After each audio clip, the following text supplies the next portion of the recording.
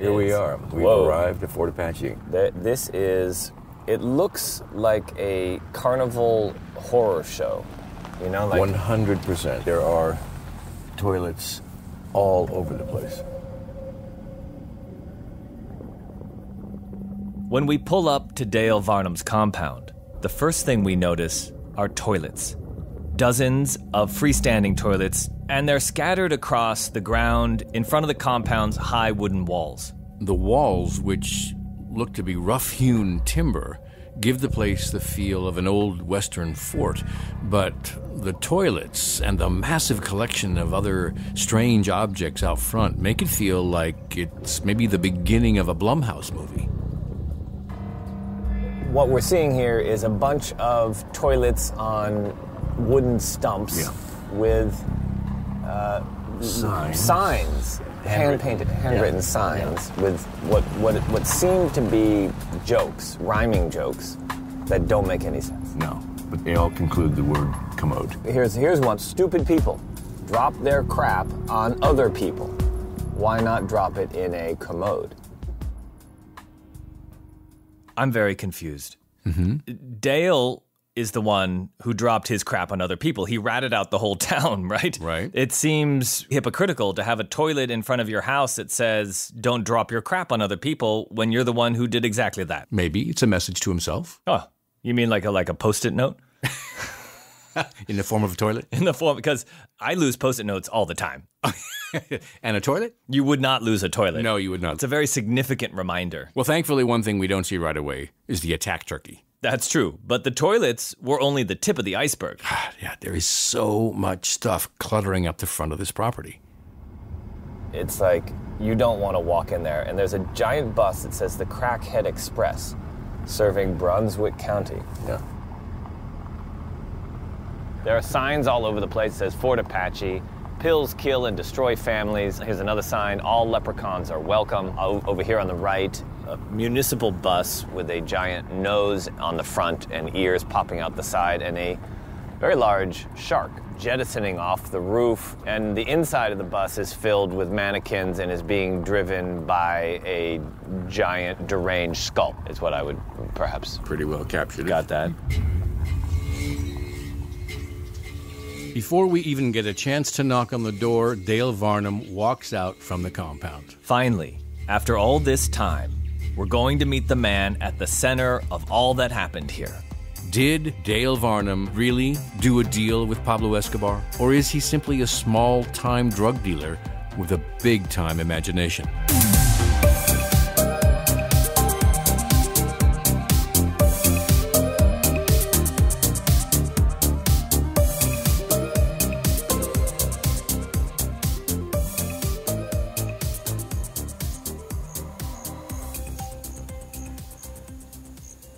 Welcome back to Varnamtown.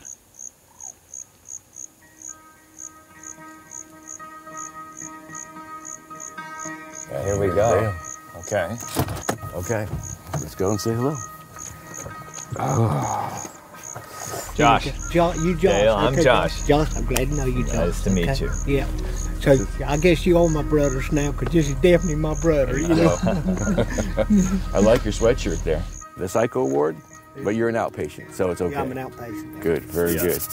He's wearing a sweatshirt that says he's an outpatient of the Alcatraz Psychiatric Ward. So there's a lot to unpack about these first moments with Dale. First of all, he doesn't look intimidating. He's about 5'6", 5'7", if you include the spiky gray hairpiece that he's wearing. And by the way, the first thing he says to us is that we're his brothers? Yeah. I mean, he doesn't know us. No, I'm not quite sure what that reference is What about. is he talking about? Yeah. After we explained that we're there to talk about the history of Varnamtown, he invites us inside, but not through the front door.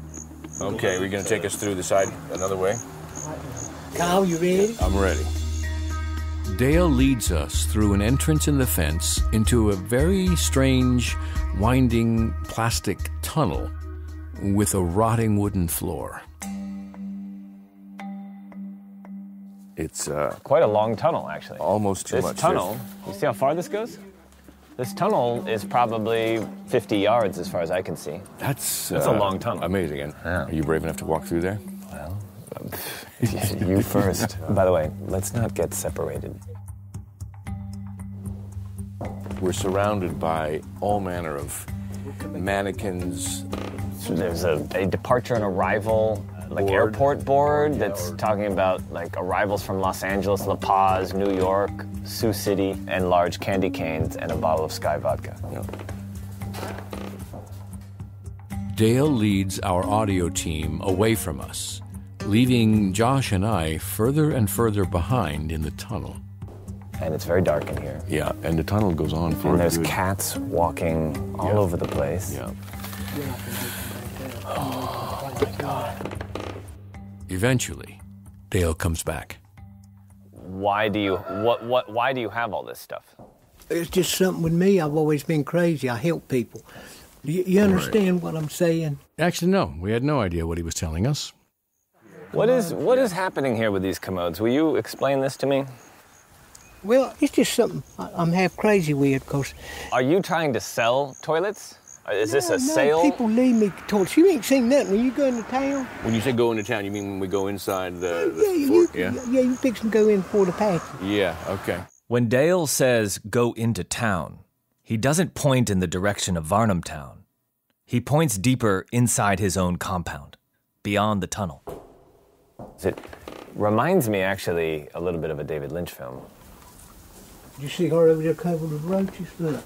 Yeah, this mannequin is covered with roaches. Yeah, that's about as close of a representation as you can get right there. There's a patch that it looks like you've sewed on, and then it says in the middle, I solemnly swear that I am up to no good. That's what everybody thinks.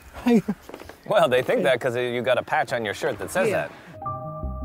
As we follow Dale into his lair, we just want to ask him questions about Pablo Escobar, but he keeps veering away from us through the twists and turns in this strange plastic tunnel we're in. And the whole time, we have the distinct impression that we're being watched. And there's a reason. Glued onto nearly every surface are googly eyes. Everything has eyes here. There's googly eyes on skulls, on wood. It's great. Do you feel like you're being watched, maybe? Is that what you mean? Yeah. And everybody else thinks they watch when they come in here, too. So I see these googly eyes all over the place. You put them everywhere. What do they mean to you? Why are there googly eyes? And for some reason, I do put eyes on everything. You do put eyes everywhere. Had you ever given any thought to that, Dale? Any deeper thought to that? Why you do that? Is it just? I'm just curious as to why the eyes. Are these your friends? Is it a way of feeling like you have like company? Look, yeah. So you're not lonely. You've got. Do the eyes scare you, or do they comfort you? No, they comfort me. Okay, so it must be feeling like this is they're friends. They're like people who are around you. Are they all the people you betrayed? All right, come on, we gotta move fast. When I mentioned the people he had betrayed, Dale walked quickly away. And that's when we encountered the turkey, an aggressive attack turkey, followed by a posse of thuggish chickens. There's a turkey. The chicken and the turkey are following us. Dale's attack turkey is now tracking us. Are the turkeys aggressive? So we pick up our pace to put some distance between us and the turkey. Okay, let's go back this way. We'll go around. Okay, come on, we gotta move fast. Good. We emerge from the plastic tunnel into an acres-wide field packed with stuff. So there is a mannequin here with a baby doll head. Here's a propane tank with a devil mask on it. And there's skeletons there. That looks like a baby skeleton. Oh, that was some of my family. Don't worry about that. Yeah. There's a pink ambulance, a yellow ambulance, 2 white ambulances. We're now outside of the Hall of Mirrors and have emerged into a kind of sandy field that is filled with vehicles, many, many vehicles. For instance, you have this Ford Focus here with all the windows blown out and a golf cart sitting on top of it. So, like, what's the meaning of that? But it's been placed on top. It's not It's embellishment. He's taken a sports car and glued shells all over it. Remember, there's the Shelby. There's your Shelby Mustang covered in shells. That's why it's called. It's a Shelby. I'm not even sure it's a Shelby, but it is now because it has shells on it. It feels like the fever dream of a narco trafficker. Speedboats, fast cars, oil drums, and it's all tossed into the sky and left to land helter-skelter in the sand dunes. Yeah. So when did you start collecting toilets? I started collecting toilets probably back in the 70s. Yeah, you can ask anybody around here about it. They'll tell you, I love commodes. But when I growed up, we didn't have commodes. You had... I remember when the first commode come in. You had an outhouse, I'm assuming, yeah. Do you remember being excited about the commode? Yeah, I did. It's the way people looked at you. You know what I mean? Because if you had a commode, it was a sign that you were doing well. Yeah, great day in the morning. A commode means something. Mm-hmm. But to collect that many is a little extreme. Fort Apache, we learn, was inherited from his dad, Olaf Varnam. Before Dale turned it into the madhouse it is now, it was actually just a gas station. That's how Dale and Olaf got into the smuggling business.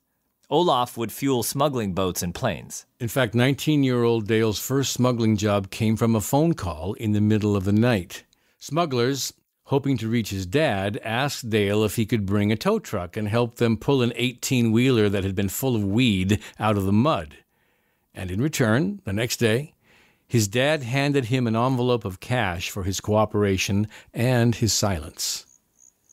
And that's one thing that got me started into dancing with the devil, I called it. So you are an unusual person.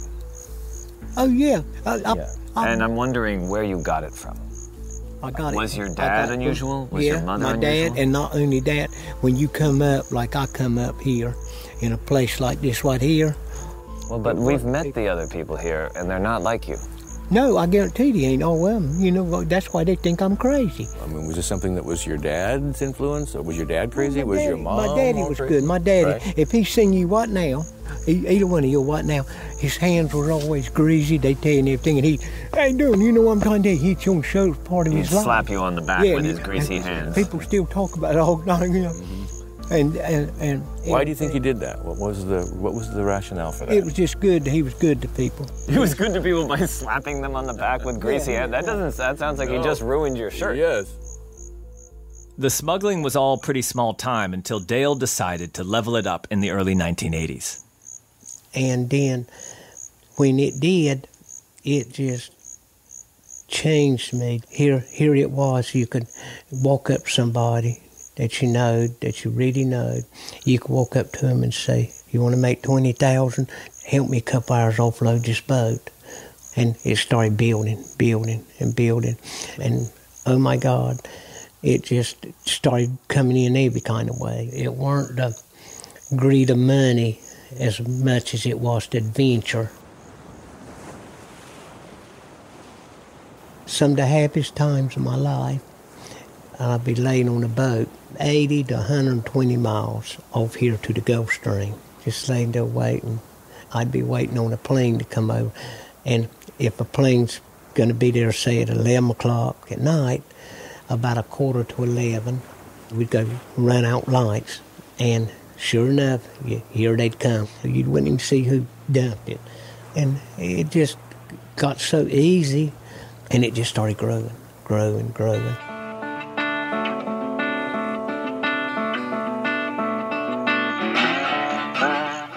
I put me a high-altitude radar unit in my bedroom. I could sit there in my house at night and watch a plane. If I had a plane coming in at 11 o'clock, like I said, or 12, 1, whatever time, I could sit there and watch it coming in. You know what? I love this image of Dale lying there in bed with a massive spinning radar unit on his roof, and he's just laying there. At his fort. At his fort, watching all his cocaine planes circling the runway. And he's got air traffic control readout at the foot of his bed. While the entire police force and the clam cops and half a town are running around out there trying to bring it in for a landing, Dale is just kicking back in bed. Just watching his radar. And he's just surrounded by piles of cocaine and money. And do you think the Playboy playmates are there and they're trying to get his attention? He's like, and he's just looking at that line rotating around that green screen. Oh, there goes another one. Yeah. They would come from Florida. The Playboy bunnies would come from Florida. And I had a bunch of them. They'd stay at the house. And when they did, they'd come and I would let them mow my grass. So they go out there and mow the grass. There's 3 of them. And they got their white little things on and their little bunny tail. And everybody come by. It looked like a car lot in front of my house, sitting pulled off side the road on both sides. People just sitting there looking. What in the world is that? Who is that? You know, and it was just crazy stuff that I used to do.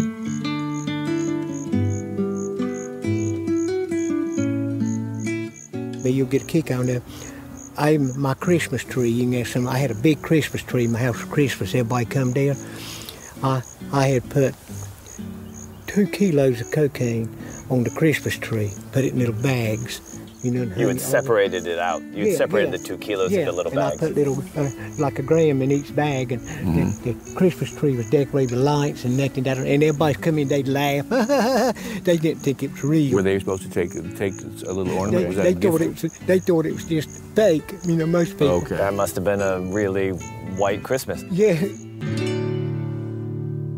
Let me ask you a question about your father got you into the smuggling business originally, but then in the early 80s. That's when I switched from pot to coke. Well, that's what I wanted to get at. You kind of expanded and grew the business, and part of that was going to meet Pablo Escobar. When I met Pablo, it was on that one trip when I really got to meet him there. So, I guess this is real. Okay. Yeah, he just verified that. To the extent that you can believe him, but... I had a question about that. I mean, it seems like a pretty big jump, you know, from Dale Varnam to Pablo Escobar. First time I ever met Pablo Escobar, I remember seeing him, and that was in Nicaragua. I had flew through the Shiny Pass and landed there. Translating here, Dale is claiming he met Pablo Escobar at a place called the Shiny Pass in Nicaragua. We looked it up. There's no record of it.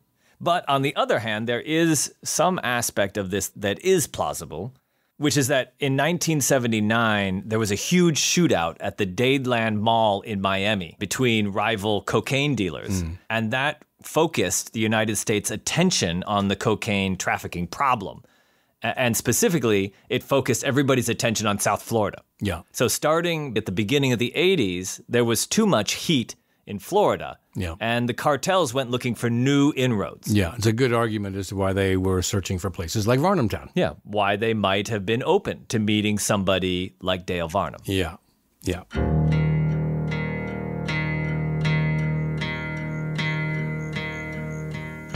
Varnamtown was laid back, and by having the places it has here on the East Coast, it was great. The Green Swamp was the best airport here, really.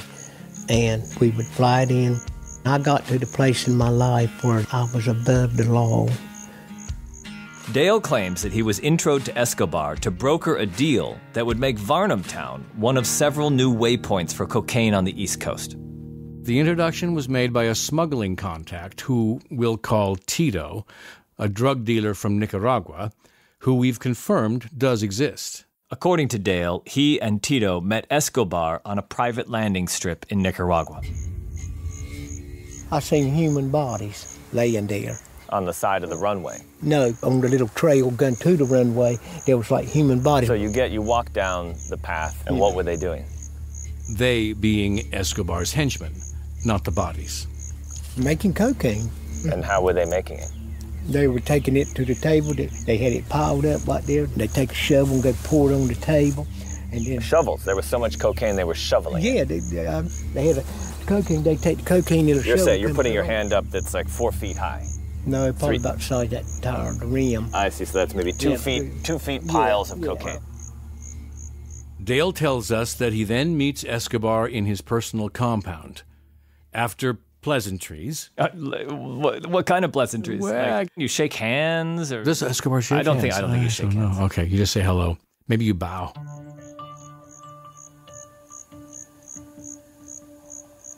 Before I left, I went in a room, and Pablo, he looks at me.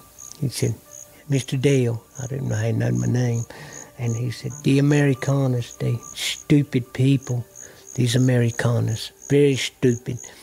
They said, over here, we know what this stuff do to you. We know what it does. You Americanos, You snort it, you eat it, you stick it in your veins. He said, you stupid people. That's what he told me. And on that wall up there was bottles, quart jars. And the first jars I looked at on the wall, it had eyes, human eyes. Looked like they had formaldehyde in there. And then I looked over here on the other wall there, tongues in there, tongues. And those tongues was people that talked too much. And then I looked over there, ears, human ears in them jars. They were people that heard too much. So this is crazy. He is telling us that Pablo Escobar has jars of tongues and eyes and ears on his wall. The first thing that comes to mind for me is he traveling with all these jars? So everywhere he goes, he's got like the narco trafficker interior designer who's like, where do you want the ears? Or are you putting all the eyeballs on one shelf and the tongue, or do you mix them up? Does he have a truck that drives around with this collection of body parts? Hopefully it's refrigerated. Or does he fly it? Oh, maybe. It's in probably the REO Speedwagon. In the REO Speedwagon plane. The weather's nice out today, Kyle, and that's why I'm thankful for today's sponsor, Via. Via offers a wide range of gummies, some with and some without THC. And each of these gummies have strengths and effects that cater to your routines. Their gummies have great flavor, they're vegan, they're made with organic ingredients, and Via is the only lifestyle hemp brand that offers a craft cannabis experience. They use compounds found in hemp, along with active plant extracts to create products, each with a specific effect in mind. So whether you want to get better sleep, or ease anxiety, they have something for everybody. And again, they also have the zero THC products. So if THC isn't for you, you can still take advantage of their CBD line with products designed for sleep and focus and energy. Head to viahemp.com, use the code TOWN to receive 15% off, plus one free sample of their Sleepy Dreams gummies. You have to be 21 years or older. That's Viahemp, VIIAHEMP.com. Use the code TOWN at checkout. Let the gummies work their magic. I want to tell you a story about an inventor named Alexander. A number of years ago, his 14-year-old nephew was diagnosed with a cancerous growth in his heel. And even after the boy had heel replacement surgery, the kid was given little chance of ever walking free from pain. Now, Alexander was an inventor. He was a mechanical engineer and a former army medic, and he was determined to find a way to help his young nephew, to find something that would allow him to live an active life without being held back. The flash of insight came on an airplane flight. Alexander was landing in a jet, and as the plane touched down, there was barely a bump. And Alexander thought, wait a second, if a massive aircraft can land this smoothly, absorbing hundreds of tons of impact without really even shaking people that much, why couldn't a shoe do the same thing? So Alex assembled a team of mechanical engineers, podiatrists, industrial designers, and applied materials engineers to form the Impact Research Technology Group. And they developed a shoe called the Gravity Defier. The results and the comfort were incredible, and it allowed Alexander to deliver on his dream of helping his nephew, but now it's also helping people all over pursue an active life. And that can include you too. Visit gdefy.com because like Alexander's nephew, you deserve to be comfortable. And here's a little extra love for our Varnamtown listeners. Use the discount code TOWN for an exclusive $30 off on orders of $150 or more. Experience the miracle that is G-Defy, where comfort meets innovation.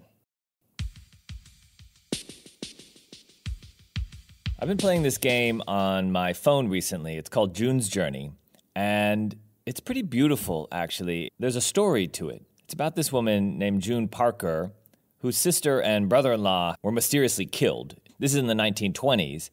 And June goes to their estate to try to figure out what happened. The look of the game is really enticing. It's beautiful. It takes you back to the 1920s, to kind of like a bygone era of mystery and danger and romance. And it immerses you in June's world. And the way you play it, it's a hidden object mystery game. So you're looking at these scenes and you have to try to figure out where things are, and you tap on them, and those become clues. So you are actually kind of like the detective here. You're investigating these beautifully detailed scenes of the 1920s to uncover the mystery of what happened. I'm pretty deep into it already, and the question is, can you crack the case? Discover your inner detective when you download June's Journey for free today on iOS and Android.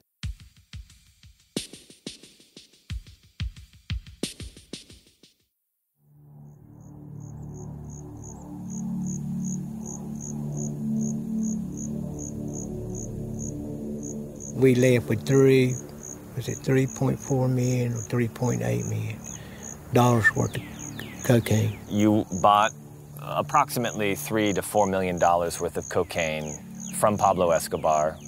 Which would be worth over $12 million today. Describe what it was like to meet him. It was all right. To me, he seemed like a good person. What did he think about you? He thought I was all right. I've never hurt him. He never hurt me. You know what I mean? Right. That's Dale's story of how he became a kingpin. And it's not only wildly implausible, it's also extremely hard to prove. We've tried to confirm that Dale was indeed out of the country at this time, but he might have flown private, so there's no passport records, no travel records. The reality is, the mystery, really, is that massive amounts of cocaine did end up flowing into Varnamtown in the 80s, which we've been able to confirm with law enforcement. And so what we're left with at the end of the day is just Dale's story. There's an element of myth-making here with Dale, where he's spinning a tale, whether it's true or not, but putting himself at the center of it. Totally. Yeah, he's the center of the story. After we finished our conversation about Pablo Escobar outside the plastic tunnel, Dale leads us around a collection of outbuildings and into something I can barely believe. I'm going to go around and open it up into the town. Into the town? When you say town, you don't mean Varnamtown. No, I've always just built crazy places. We turn a corner and walk into what can only be described as a replica town. Never seen anything like it. It's like a western town with buildings or structures on either side as you walk down. This is like the OK Corral. It's like a western set. Here's kind of an old west drugstore. Did anybody help you build this? I haven't met anybody before who has manifested the interior of their mind in a way like this before. We could do this for 24 hours just to describe, and we wouldn't never get to the 10 end. feet. No, just describing what we're seeing. A motorized wheelchair. Yes. And a coffin. And a coffin. And a cat. And some devil masks. Yeah. It's an old western town, or it's a town of some sort anyway. Yeah. There's like a barber shop with a sign that says hair or throat with a pair of scissors, which is not a very encouraging barber shop. No. Here's a fake brick building that says Southern Ladies Whippet House, a great place to get spanked. Yeah. Why did you build this? Believe it or not, every bit of it just snapped together. Say that again, it just snapped together? Yeah. It's like the replica world that Dale has built here is almost bigger than the actual town of Varnamtown. It has a lot more going on. Yeah. Maybe this is his ideal vision for what he wanted Varnamtown to become. I think you're onto something. I think it is his ideal. It goes on and on. It's like, you know what? It's like Westworld meets Scarface meets Willy Wonka. And we just got the golden ticket. I don't think it's a golden ticket, though. It's like a rotten ticket. Yeah, I'm not sure I want it.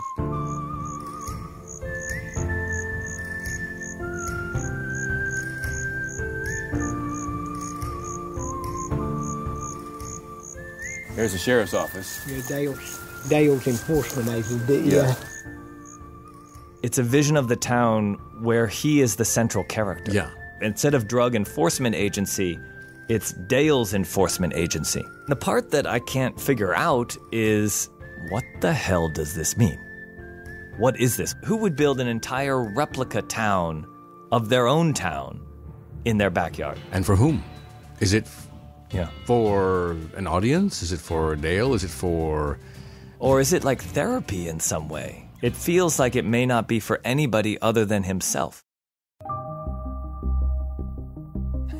So you inform on your friends and neighbors, and are they not angry at you because they felt like they did it?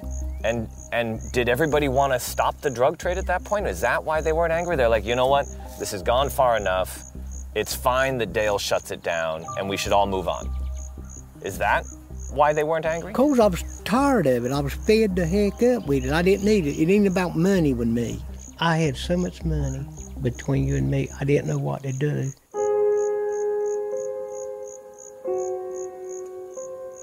I'm a piece of trash, but you know what I mean? That's how I feel about myself because of my past. Is part I'm of that trying the to fact change that my you... past. You know what I mean? Is part of that you cooperated? Did that make you feel bad? Yeah, I had no other choice. I had no other choice but to do what I had to do. It ain't just me. Everybody did. Yeah. Do you think any kind of an apology or anything? Did you offer any kind of? Did you have to so apologize? sorry. No, I ain't had to apologize to nobody. No, we're just trying to understand your role in the community. Well, And there's my role in the community was I was feeding people, taking care of people. I would look out for people. I'd go around and put money up under somebody's door that needed it. You know what I'm trying to do? So you thought you were doing something good here by bringing this in, bringing money to the community, helping the community. It sounds like it all just got to be too much. I always had so many people jealous of me because of money. According to Dale, this jealousy created tension within the community that perhaps was never there when everybody was equally poor. They're all on the same level. But now there's disparities in wealth, and it makes people look at each other differently. I was dancing with the devil, and you dance with the devil, you got to pay the piper.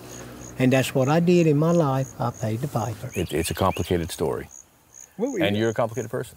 It is. You know what I mean? And I know that. You know. Well, why don't you show us a little bit more? We'll go this way, yeah? Yeah, you've got a lot more secrets. We do. Yeah. This is just the beginning. There's even a place right there in the house right there that I would hide cocaine and stuff and put it in there in a horse. And I had horses stuff. And I remember pouring a thing of cocaine out, and my horse went there. This man was buying the cocaine. He would go to the horse.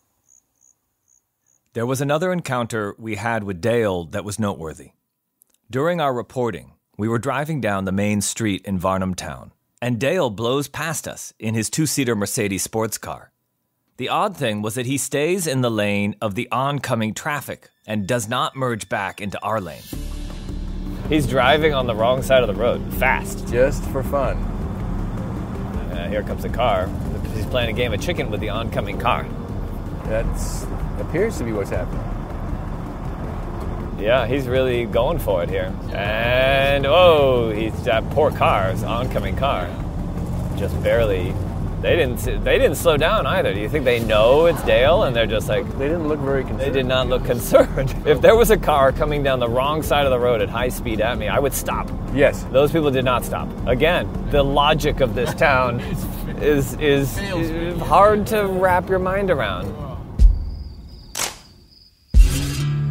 In the next and last episode of Varnamtown, we're going to hear from a drug dealer that Dale ratted out, a guy who went to jail as a result, and I think you're going to be surprised about how he feels about Dale now.